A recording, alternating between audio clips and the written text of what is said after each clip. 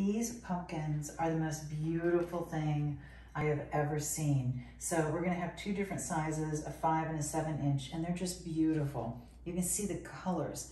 You can see the soft kind of like a dusty sea foam with the soft, dusty lavender and a little gold and tan. Isn't that gorgeous? That is the prettiest glass pumpkin I've ever seen. Very, very Murano glass-like in its look. And then the other one, this one's a little larger, is going to have more of a metallic look in the stem and be a little brighter in the color. Isn't that beautiful? When you want to add a little touch of color to your home, this is an unexpected way to do it. And when you want to add a little bit of fall, but you don't want it to be the same old colors you've seen everywhere, this is going to be perfect.